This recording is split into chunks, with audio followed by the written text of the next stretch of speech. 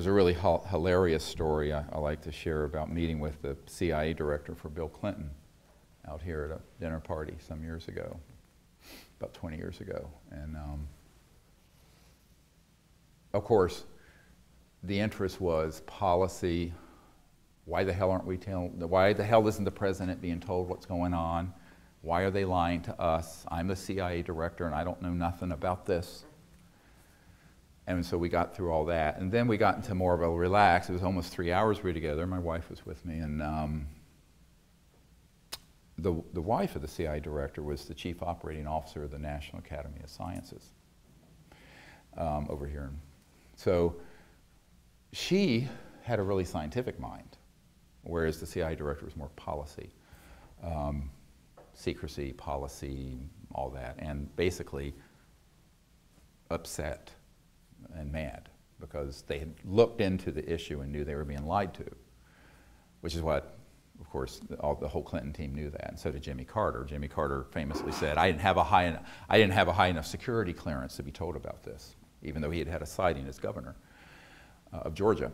But so she basically said, well, I don't understand.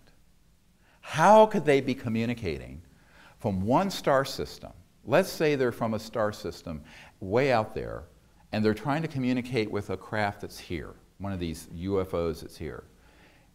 How could they possibly do that? Because the electromagnetic field is the speed of light. You know, that's what your cell phone is. Radios, 186,000 miles per second, speed of light. And I said, yes, I know, the speed of light is just too damn slow, isn't it? I said, well, they're not. They're using a phased electromagnetic system that goes beyond the crossing point of light. And by the way, the chief scientists in Naval Research Lab said they have done experiments at NRL here that have done signals beyond the speed of light, but it is classified. He sat in my condo here and told me this word for word. Number 3 at the whole lab. Sits in on meetings with the vice president. I mean, I know this guy stayed at our home. This is real. So, but she didn't know about this because she was an administrator at the National Academy of Sciences. And I said, well, you know, my first thought was if I tell her the truth about this, she's going to think I'm a crank and a kook. And, you know, I'm a young doctor. I'm only 35 or something. And I have 4 children I got to put through college. I said, I'm going to ruin myself if I tell her the truth. And, but I thought, well, you know, she asked me the question and I owe her an honest answer. And so I said, look, you've asked, but bear me out. I said, you know, let's take our Milky Way galaxy.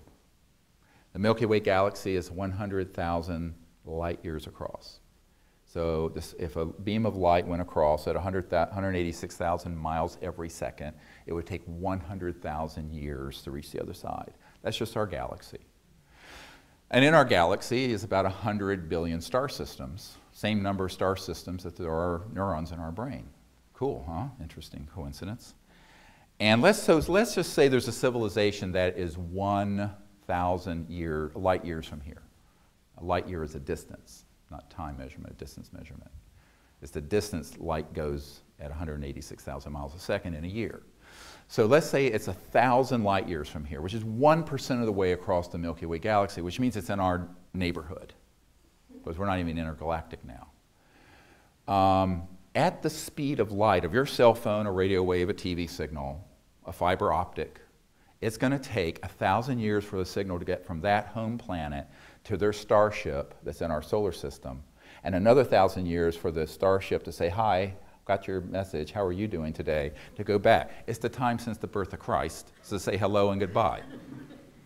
It's not a functional paradigm. So a priori, if you're interstellar, you are transdimensional.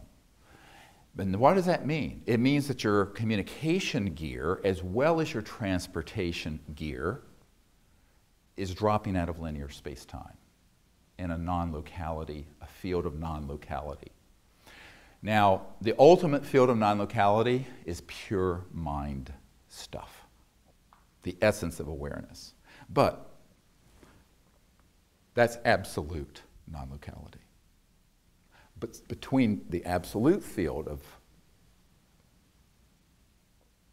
non-local, pure, undifferentiated consciousness and 3D are countless numbers of gradations of relative non-locality. And they may not be instant, but they're pretty damn fast, and they're certainly faster than the speed of light.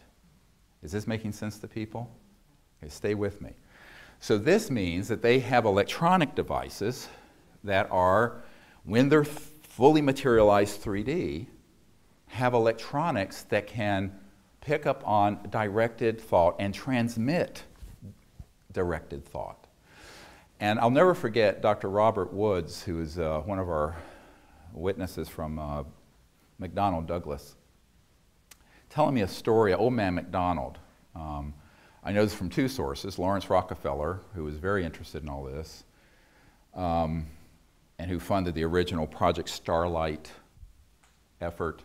The AP had this whole release of Project Starlight documents from the Clinton Library. It was a big scandal a couple years ago when we were putting all this stuff together, and Lawrence Rockefeller was involved, and his lawyer, Henry Diamond, and all these big folks, and I was putting together all this stuff. But he funded the first gathering of witnesses at Silomar near Monterey in California in 1995. We had KGB people there, and cosmonauts, and astronauts, and everybody. And what was interesting is that this whole group of people kind of understood this area of thought and consciousness, but not too technically. And what we discovered was that through going back, this was I believe in the mid-60s, McDonnell Douglas was very interested in this. And old man McDonald himself was like, oh, I've got to know about this. So Dr. Woods, who is a very renowned aerospace guy, was sent to research all this stuff. Anti-gravity, UFO sightings, all this stuff. And he came back with this amazing case of a very high caliber case, where I think it was in the Baja California, where a craft had materialized, and this was back before we had systems to track them so well and hit them with electromagnetic weapons, which is what's happening today. We'll get to that. And this little being came out, and it had like a little black box thing here. And it was obviously the communication device. And the people who had the encounter said that basically the ET was communicating directly into their neural cortex, and maybe auditory cortex, with this thing in thought. And that when they would think back to the being, they wouldn't have to speak, he would understand it and receive it. And so it was if you will, a thought transponder instead of a radio transponder. And now, this sounds like science fiction, but it isn't. It's the only thing that can explain how you're going to scientifically and reliably be able to have a communication system that is from one star system or galaxy to another in real time. Again, spooky effect, two things at once, boom, boom. So you're dropping out of the linear barrier of space.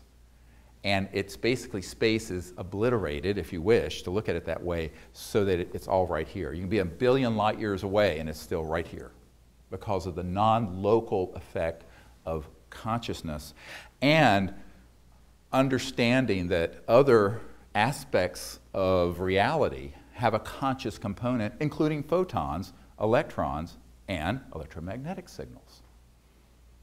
There's a carrier wave of thought stuff, consciousness stuff, even within an electromagnetic signal. Get it? That's why the CE5 initiatives actually do work. And when I explained some of this, finally the wife of the CI director said, oh, I thought it had to be something like that. What was her response? I said, yeah, of course, you're a smart lady. I mean, it makes sense. Now, in polite company, polite scientific company, one's not allowed to talk about these things because it's forbidden. This is like my book, Hidden Truth, Forbidden Knowledge, that the film series was based on. These are things you're just not allowed to talk about because it's so paradigm busting scientifically and even theologically. because it begins to explain a lot of, quote, mystical experiences people have had that become a catechism or get misinterpreted through the millennia. But ultimately, if we want to seek the truth, let's find the truth and forget our dogma. I love that saying, my karma ran over my dogma, or something like that. So that's really, the pure-hearted pursuit of the truth, no matter where it takes you, is really, really key when you're going into these emerging sciences and areas of thought and consciousness.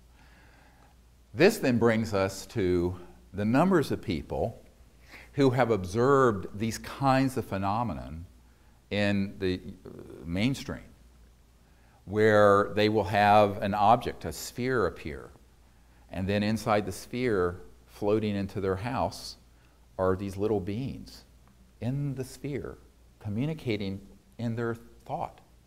A very famous actor, who I've spent time at his home in LA, had this happen. Didn't think any of this was true. And then, of course, he found out who I was, bought all the books, and he said, oh my God, that's why this happened. Because he read the first book that I wrote, Extraterrestrial Contact, The Evidence and Implications. It came out in '99. Most people don't get to that book. It's really probably the most important one. And what was fascinating is that he said, now I understand it. So he contacted me, and I went to his home, and we were sitting where this happened, and then went out on his balcony, which overlooked Silver Lake Reservoir there in LA. And he was up in the hills. And here comes this object, comes straight down out of space, a yellow golden object, comes down, goes, and goes in front of a cloud, and then dematerializes. He goes, oh, did you see that? I go, yeah. I said, they know we're talking. I'm sure these are the same people who came into your house. Wonderful, lovely. So I think that a lot of people have had these experiences, but they don't have the understanding. My hope for this gathering today, but also the video that we'll put out, is that people will begin to connect these dots and make some sense of these experiences, where in the early days when I started looking into this, I found there were many, many accounts where people would see a craft, or maybe it's not fully materialized, maybe it's just a sphere, and they'll think something and it'll react to the thought. And people go, how is it doing that? It was reading my mind. Well, I mean, it's not Kreskin reading your mind. There is a science of what I call coherent thought receivers and transmissions that can take place between transdimensional interstellar capable civilizations and humans. Now, we may not understand all the science, and I can't say I can go to a laboratory and build one of these things, because I can't hook up my DVD player. Emily has to do that. I'm useless for that kind of thing. He's like, nurse, or Emily, help. But defibrillators, great, and respirators and other stuff. No, computers, hurl them through the window. I'm all thumbs. But, we can understand it. So then, from an experiential point of view, from that paradigm, we can say, oh, I understand now how it is contact can be initiated, but also if it spontaneously begins to happen, how it begins to unfold, and why it can be both physical and in thought and electronic, and then in these other phenomenon. I call it the epiphenomenon that happens, all the different manifestations of contact.